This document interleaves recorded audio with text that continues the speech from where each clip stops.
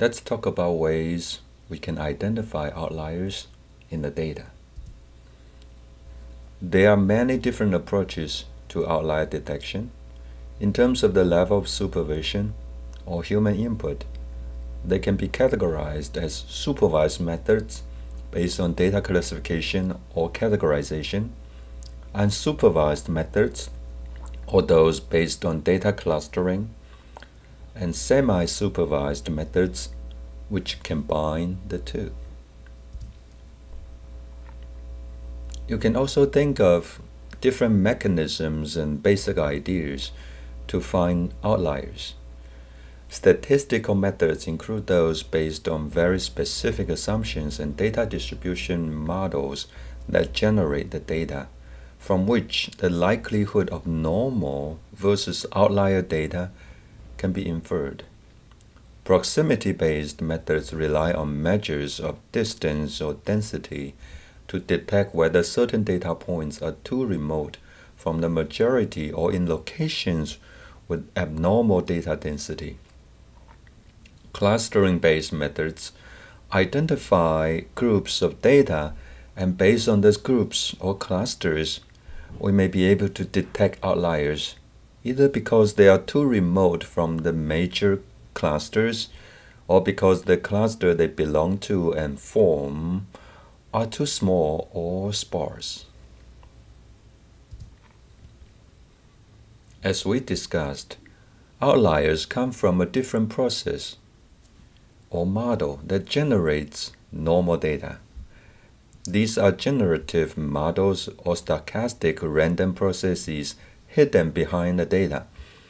The idea here is that if we can find out the model that produces normal data, we will then be able to estimate the likelihood or probability of a potential outlier.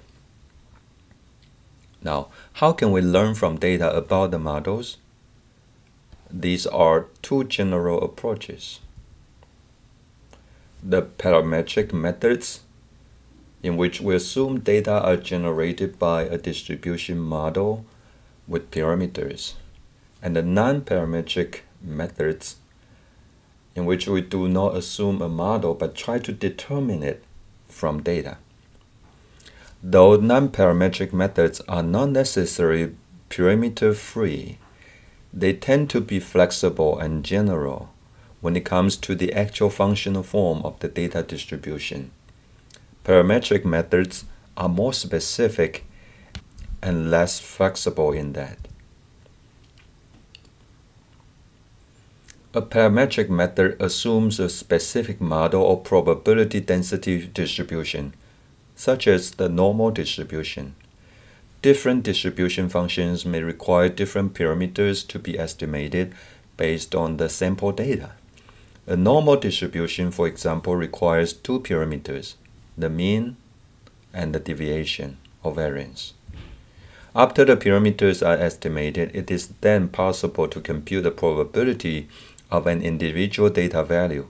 A value with a very low probability is a potential outlier. So let's look at an example. Here are some temperature data in Celsius. If we assume this follows a normal distribution, there are two parameters that we need to estimate based on the sample.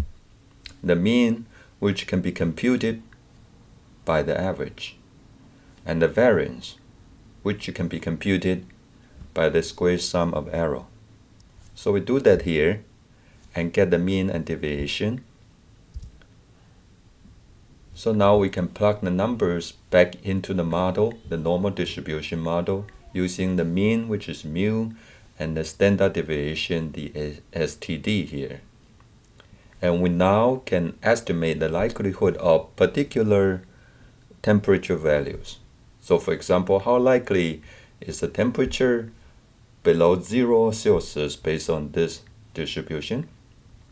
So given the observed temperature data, it is extremely unlikely, based on the estimate here, that we are going to observe a temperature below 0.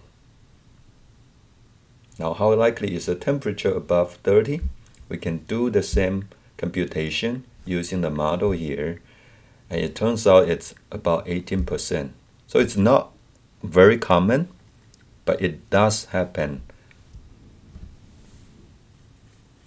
So we see we can estimate the parameters and build a distribution model based on sample data and use that to estimate the likelihood and be able to detect outliers. A related test for this type of outlier detection is the Grubbs test, which is based on the student's t-distribution similar to normal.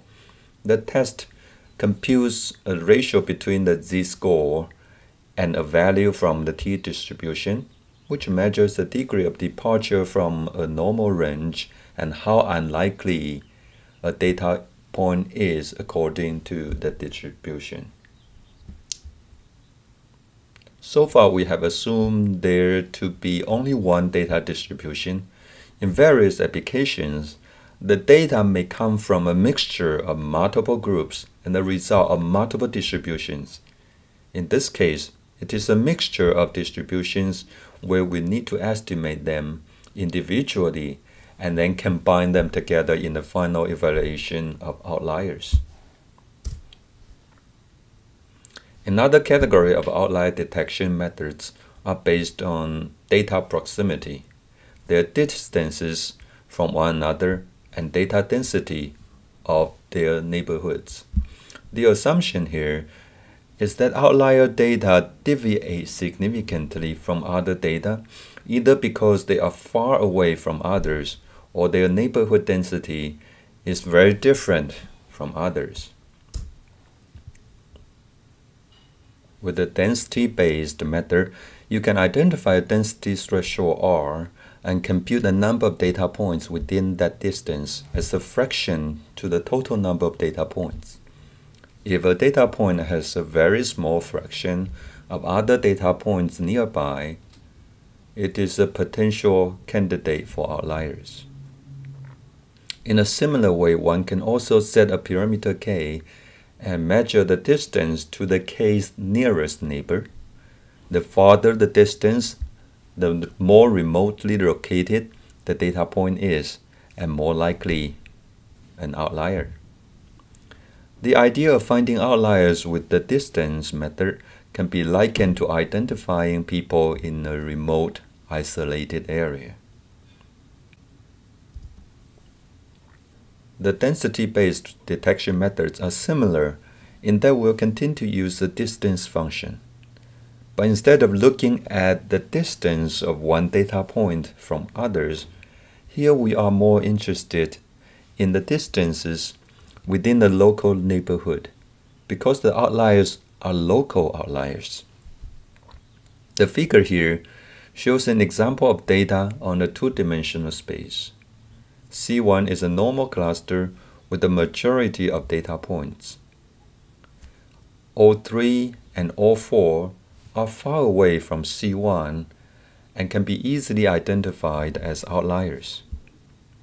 However, O1 and O2 are still close to the C1 cluster and difficult to tell based on pure distances. But if we compare the neighborhood density of O1 and O2 to the density within C1, we'll realize that O1 and O2 are in a much more spread and sparser neighborhood.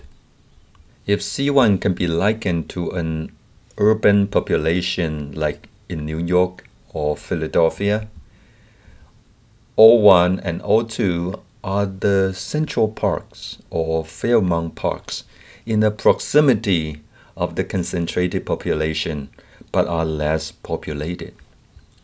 They can only be identified by its relative density, not its location, because the parks here are actually in the city, in the urban area. So location-wise, you cannot find them, but density can give us the clue. To compare the density, we can compute two basic measures. One's distance to the k's nearest neighbor, dk, and the number of neighbors within a distance nk. And based on these two, a number of metrics such as reachability distance, local reachability, and local outlier factor can be calculated to identify local density outliers. Another angle to look at outliers is what group they belong to, and we may be able to identify them by performing clustering or partitioning of data points. An outlier in this case either does not belong to a cluster or its distance to the closest cluster is greater than usual, or it does belong to a cluster but the cluster is rather small or sparse. And we can follow these ideas to detect them as individual outliers or groups of outliers. To do this, we first perform clustering on the data and then evaluate the three situations: whether a data point is too far away to belong to a major cluster, or whether the data point is associated with the cluster but its association with other members is weak and far, or whether there are abnormal clusters that are too small or sparse to be considered normal. The clustering-based methods are unsupervised and do not require the existence of labels in the data. For classification-based methods, you do need existing labels to train and supervise the process. The outlier detection problem can be treated as a one-class or two-class classification problem with the normal versus outlier classes. Once data have been labeled as normal or outlier, we can then train and test using virtually any classification models. Be cautious though, that outlier detection is a special classification problem.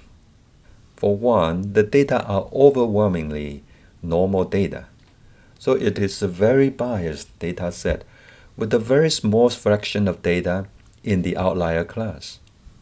In addition, while it can be straightforward to characterize what is normal in the data, there are abnormal data or outliers due to a wide range of issues and situations.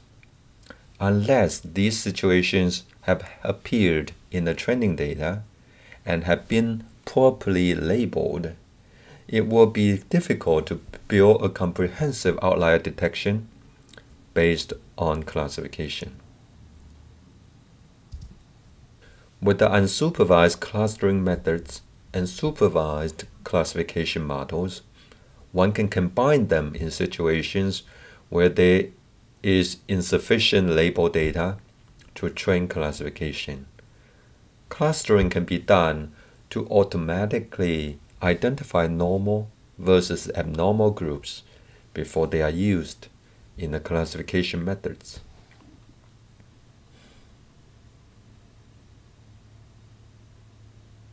I would like to stress the point that certain outliers cannot be identified individually in a global context. In other words, these outliers may look normal when you look at them alongside with all data. Some of these outliers can only be found when you contextualize the conditions. You will need to identify related variables and groups to construct the context first, and then analyze the behavior variables to see if they behave in the normal range within these groups.